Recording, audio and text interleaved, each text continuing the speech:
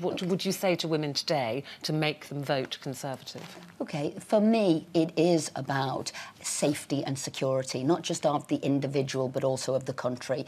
You know, the Conservative message has never been a sexy one. It's like, live within your means, you can't spend what you haven't got, but work hard, endeavour, and you will succeed. And you know what? That is true in life, full stop. There isn't magic money falling from the trees. You can't promise to give stuff you haven't got. You've got to earn it, you've got to have it. And when the country has more money, and that's what we're doing, growing it, getting people in work, then you can have the NHS that you want. You need money coming in to be able to spend on benefits, public service, and that's what I believe in. So I'd say I'm a compassionate Conservative. I would say that I am a Conservative who believes in social mobility, because I believe anybody can achieve given the right conditions. And so for me, I'm not doing a pink bus, but if somebody wants to do a pink bus, I believe in choice as well. Harriet, go brum brum that pink bus.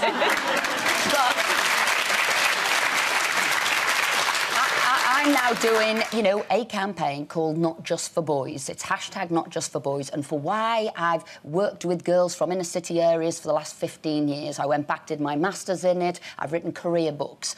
And girls need role models. And, and they've got to see people who have succeeded and achieved from their background. You've got to say, I believe I could do it. Yeah, you've got to say, I believe I could do it because that person is from the same background as me, looks like me, sounds like me. That could be me. So I've done a lot of that, and I've brought a bit of me into my job, and hence we're doing this new campaign now. Why? Because I mapped out what are the future jobs. So in the next 10 years, there will be 12 million jobs, and those jobs will be in IT, they will be in science, they will be in engineering, and we need girls to get on board and do those jobs.